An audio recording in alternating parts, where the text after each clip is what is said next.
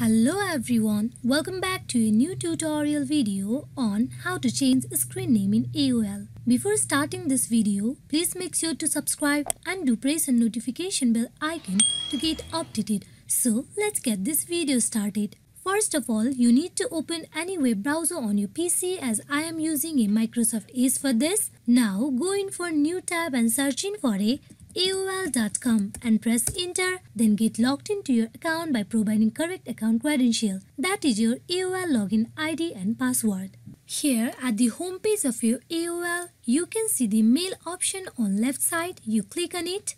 Here inside the mail page, you click an option on top right corner. Click on mail settings.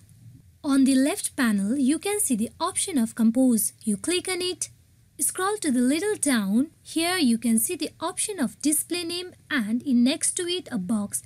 You click in the box and you go in for erasing the name. Now you enter the name that you want to. After you are done, you need to click on the Save Settings on the bottom of the page. Settings has been saved. That is, your screen name in AOL has been updated. This is how you can change your screen name in AOL.